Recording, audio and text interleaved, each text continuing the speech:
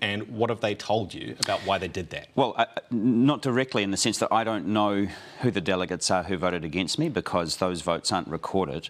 But I have had meetings with branches where people have kind of aired their concerns, which I, completely understand. So I'm sort of... What are they? Well, I think...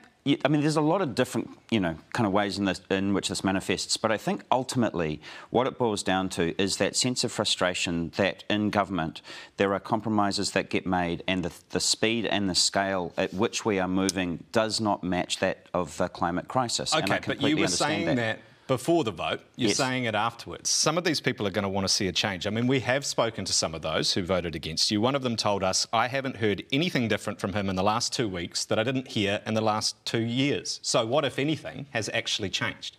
Well, ultimately, like I said, I think as I get around the country, the conversations that I'm having with people are much more kind of in-depth than around kind of some of the issues and challenges of being in government.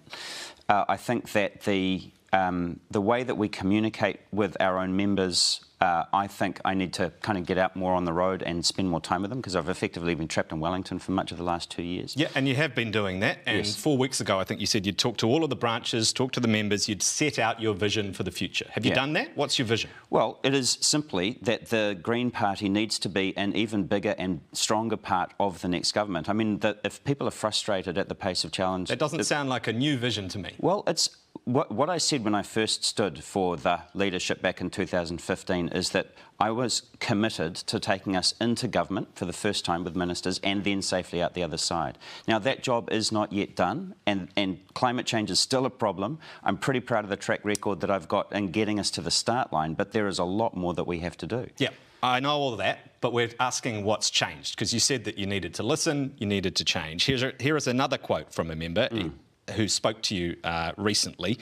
He was extremely unimpressive. I've seen no vision for what the party can fall behind. So it doesn't sound like that message is getting through. Well, Conor, I think that there will be people who remain opposed to my leadership. There have been people who were opposed to my leadership before the AGM this year as well.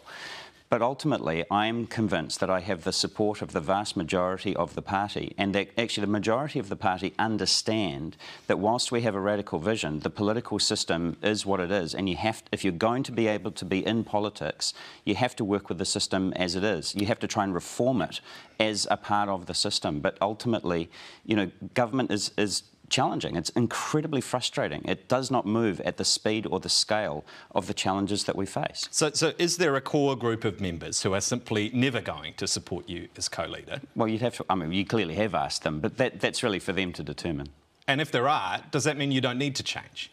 No, I'm not saying that I'm not intending to change, but part of what I have to do is to continuously sell why it is that we are in government. I mean, because this is a fundamental debate within the party, right? There are people who believe that having a seat at the table isn't worth anything if you have to compromise at all. What do you say to them? Well, look, I think, this has been a debate in the Green Party for as long as I can remember, and I was around in the early 1990s, and there were debates then about whether we should even be in politics at all.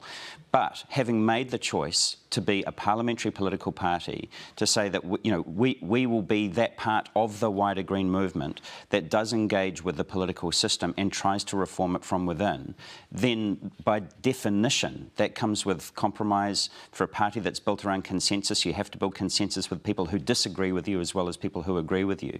And we can only go as far as the public gives us licence to go. And that is the purpose of the wider Green movement, which is to ensure, if you look at kind of Greenpeace and Forest and Bird and World Wildlife Fund, Generation Zero, the school strikes, that movement is incredibly important in building pressure on the political system and demanding that we go further and faster than we have. And then the job of the Green Party inside Parliament and at council tables up and down the country is to do what we can with the circumstances that we've got in order to create change. Okay.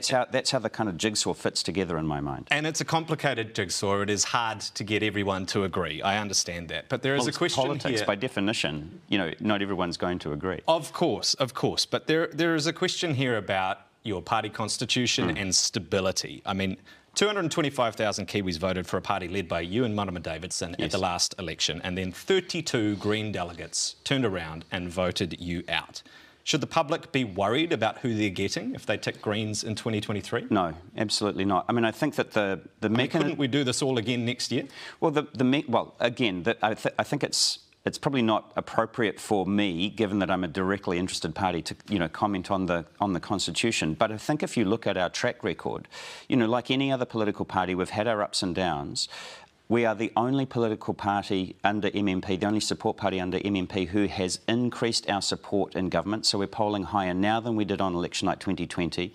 That was polling higher than we did in 2017. I think that if you ask the public at large, what they will tell you is that, regardless of anything that's going on, talking about ourselves and so on, they can see the value that we're adding from inside government and in holding the government to account from outside government as well. OK, let's talk about that. This is our last question. One of the big criticisms from members when that vote happened was that you don't do enough to critique the government. I know you can't do that in your own portfolio, but you can do it on everything else. So this is your chance. What's the government getting wrong?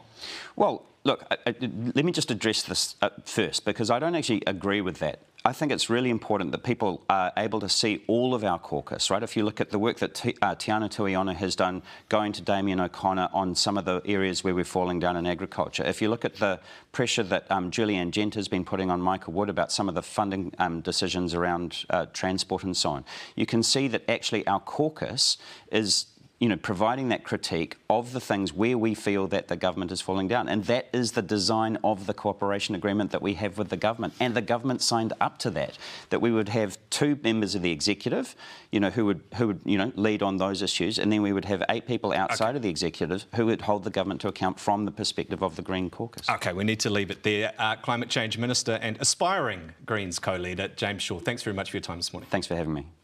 Whaiakine, our political panel returns Dr Lara Greaves, Janet Wilson and Josie Pagani. Plus, the Prime Minister and dignitaries from all over Aotearoa have descended on Tūrangawaewae Marae today. We take you there.